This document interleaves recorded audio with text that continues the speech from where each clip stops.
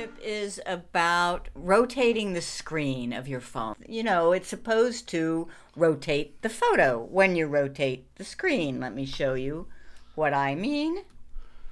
So here is a beautiful photo. I just love these frangipangies. Yeah. They're also called something else. I forget. Anyway, I would love to see it take up more of the screen. Plumeria. If plumeria, thank you. If I just rotate the screen, they rotates the photo. Unless the setting isn't set right. So I want to show you that setting. I go into settings. This is on the Samsung. Oh, no, sorry. I don't have to go all the way into settings because this is a quick setting. All you have to do is swipe down from the top, and I see it right there. That is the auto rotate. But if yours doesn't show up on the first line, you can swipe down again, and now you see 3 more lines, and there's even more if you scroll over. There is the auto rotate.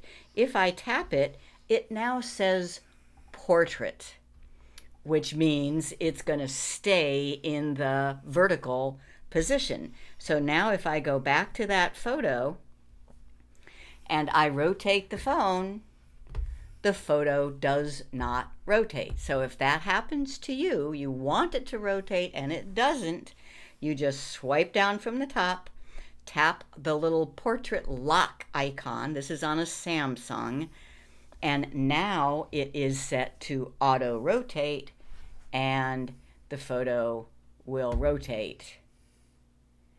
Sometimes I have found that even when the setting is correct, it doesn't rotate. And all I've done is kick it. I turn the rotate off and then back on again. And that almost always fixes it. Now on an iPhone, very similar. I'll go to that same photo. And when I rotate the phone and it's being held up vertically, the photo rotates, unless you're setting. Now, there's on this particular phone that has a round home button at the bottom, I get to the quick settings by swiping up. Swiping up from the bottom, and there is the rotate setting. If I tap on it, it now turns red, so it means it's locked. And then I go to the photo and it will not rotate. So I'm going to turn that back on. I like my phone to rotate most of the time. Sometimes when I'm reading in bed, I don't. So I then turn on the lock.